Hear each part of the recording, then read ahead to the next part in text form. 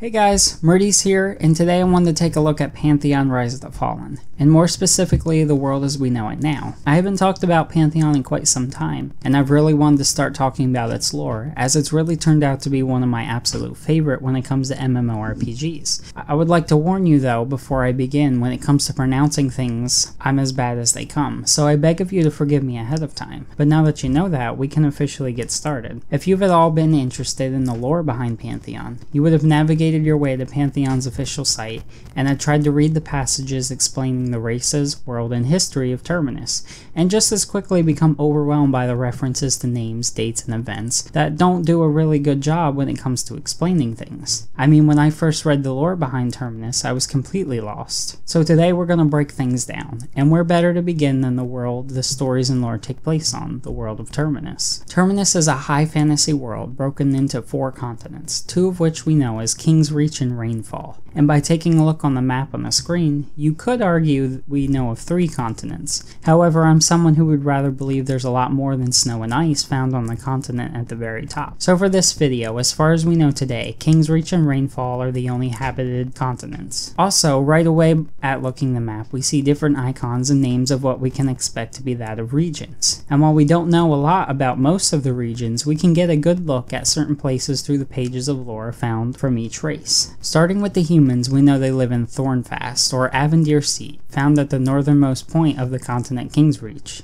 We can conclude this from the information found within the race's lore on Pantheon's official webpage, where it states, "Of all the multitudes scattered across Terminus, no other group has been so defined, aided, and threatened by their leader as the humans. When first arriving on the continent that became King's Reach, the frail colony was helpless under the winter so stark it was called cursed. Only by a heavy reliance upon the nearby elves of Farthale did they outlast the tempest. Yet in the thralls of spring, the human king Amisal rallied his people to found a city all their own, Heavensong. Settled in the forest at the base of the Rhone Mountains, the town was a jewel of dedicated effort, born from a people undefined by their horrors and trials." However, if we keep reading the passage, we learn that the humans were then thrown out of Heavensong during the Age of Chaos, and we start to uncover not only where the humans are now, but information on what we can expect some of King's Reach to look like. When the Decade War turned in favor of the Sacred 6 races, Avendir gained a broad reputation for battlefront leadership, and also his gift for stirring oration. His famed Speech of Souls is still repeated amongst humans and elves, credited with reviving the hearts of the surviving dead, a reference to the broken-hearted victors of war. With the bold vision of his father, the first king out of Sanctum inspired his people with the founding of Thronefast, a coastal city of power that flourished into pyramid trade and commerce hub on Terminus. At the time of Avendir's death in 525 IH, the capital city had no equal in wealth or influence, no peer in beauty or acclaim, and his passing was honored across all 4 continents. From this information, we can kind of conclude that the areas around Thronefest are likely to support a huge variety of merchant shops, buildings, and races, and probably have the most wealthy looking city in the game. But we know also from the bit of lore we just read, the elves can be found close by in Farthale, or next to the big tree on the map. We learn more about this tree when reading this short segment from the lore as well, where it says, "The heaven gods Elios and Dithar led survivors to a lush valley far in the east, the forgotten hollow of race's birth. The sight which greeted the refugees melted their soul like a radiant dawn. A tree of such enormous size it was first mistaken for a mountain, laden with clouds." This has pretty much got to be the coolest thing I've heard region-wise, and I can honestly say when we players first finally get to land on Terminus, it's the first place that I'm going.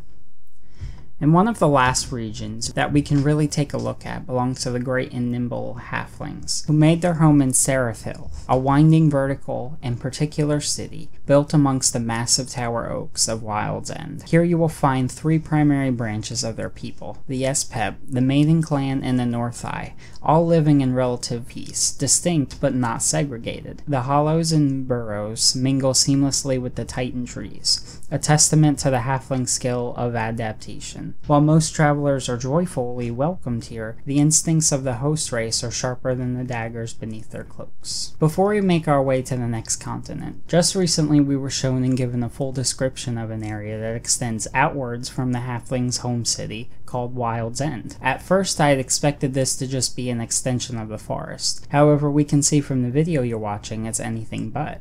and if we start to read its lore, it starts to become very interesting indeed, as it says. This mist-laden land endures as an untamed soul. Once neglected in fear by the humans, as the Deadfoot, abandoned in the fading night of the Decade War, Wild's End hosted a final salvo of skirmishes between the Revenant, the Sacred, and the Withered. For people who know the lore when it comes to the Decade War, we'll want to set our sights here. But if we keep reading, we not only get more mystery, but more of what we can expect Wild's End to look like. Today, the affairs of the Halflings weave almost imperceptibly through the undomesticated pasture, which features a vast and violent swamp, a pristine pond of transcendent depth and mineral rejuvenation, a decrepit temple of the dispossessed, a craven offshot of the pure halflings, and of course their elevated home of Seraphil. For all told, this sliver of King's Reach is much greater than a mere city, and it cradles mysteries far older than its newest inhabitants. Its long and twisting hallway, where rooms are bright and dark, restorative and vicious, and the doors are never locked. I know I said the Tree of Farthel was cool, but this is extremely cool. I can only imagine some sort of epic quest found here that would unlock so much for us lore-wise. But besides from that, these regions are pretty much the only ones we can get any real kind of information from at this present time. We can assume the port city of Rulon is an extension of the human city Thornfast, and while in the lore of the humans we know they traveled and seek refuge in the Silent Sanctum, we really don't know any more than that. So it's on to Rainfall for us, what seems to be a larger continent, and also holding the more darker races that Terminus has to offer. The first place on our list is Saroni's Rest, a city that we can infer might just be underwater because of the tunnel found on the map if you look closely, and also because this is the home of the water-loving race, the Darkmere, who probably have one of the best lores when it comes to all the races. And while it doesn't give us exactly what Saroni's Rest looks like, it strengthens our theory that the city might just be at least partially underwater. In the chaos of their arrival, the Mere were poured into Terminus's lush sea, but the water worked through their bodies like poison, and they couldn't breathe in it. In an attempt to save the race, Northai, the god of battle, sacrificed his body, which was composed of Lusul's native seas, creating a breathable sphere of water within the ocean. Such a mighty gift, yet tragically fleeting as the water soon mixed again. Even so, Northai's closest followers would not move a fin or flinch a muscle. Though they drowned, their allegiance would not succumb. With her people still in harm, Saroni rushed to help the Mere, concentrating her power to transform and adapt the body she had created long ago. Yet mysteriously her aid was kept at bay. Sickened with grief as she watched her people perish, the brave goddess gambled on another, more perilous chance, leveraging the essence of her immortality to recreate the Mere anew, even giving them a lung by which to breathe on land and legs which to walk. In a brilliant moment of sacrifice, the miraculous exchange saved the Mere, transforming them forever. But as the exhausted High Mortal collapsed on the shore of Terminus, the crisis she averted wrought a fate far worse. Lastly, skipping to the end, we finally arrive with this sentence.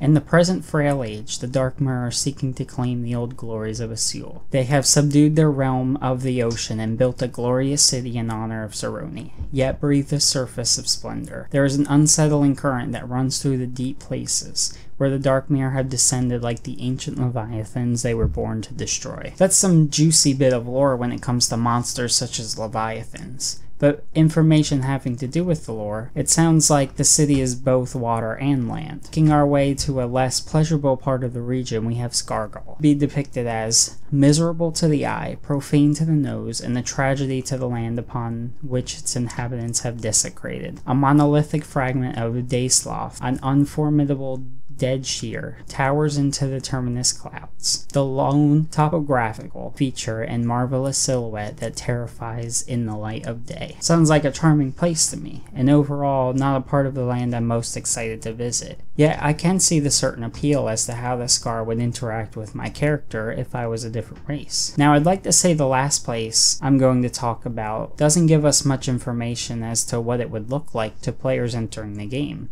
but for any of my ogre-loving friends out there who want to know where they call home, I have this. With their hulking perseverance and a culture that values the brutal skills of battle above refinements or leisures, the ogres of Broken Mall are perilously dismissed as primitive by the uninformed. So we know from this the ogres lie in the Broken Maw, but any information concerning on just what the Broken Maw would look like is weak.